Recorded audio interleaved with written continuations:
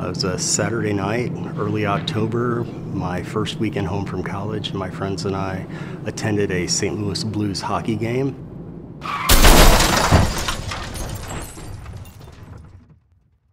It was on our way home from that game that the car in which we were riding was struck broadside by a drunk driver.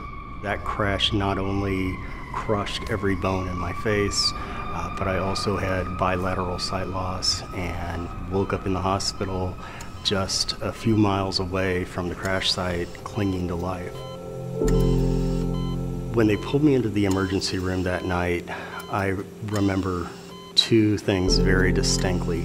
First, I remember having my clothing cut off, and second, I remember Jennifer.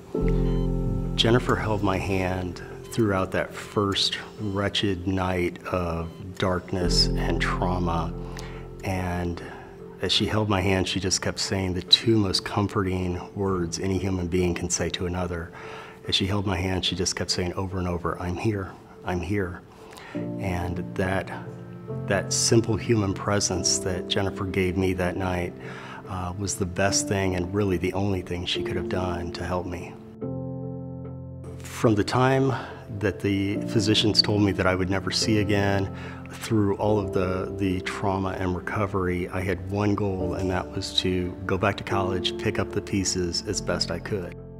This story needs to be told, and maybe this is the reason, the big answer to that unanswerable question of why. I've been speaking in the arena of healthcare and improvements in healthcare and improvements in patient communication for probably about 10 or 12 years now.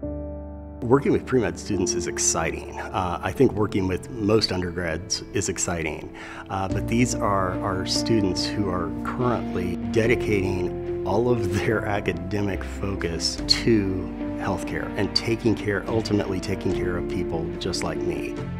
Those who are suffering, those who are ill, injured, dying, or giving birth.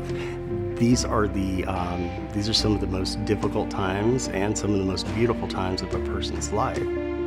Marcus telling us about his experiences as a patient, it just has allowed me to really be motivated to put myself in that situation, to see the patient as a whole person and make sure that they feel that, because we're giving the medications and that's the prescription of medicine, but also how you connect with patients is the delivery of medicine, and that's so much more powerful than just the knowledge that you're taught. So it's really this connection person to person and carrying that forward. The entire point of the Pathos class is to remind these students the power of being with, the power of human presence. I'd like to see it expanded to any and all folks who are going to dedicate their lives to laying hands on patients just like me.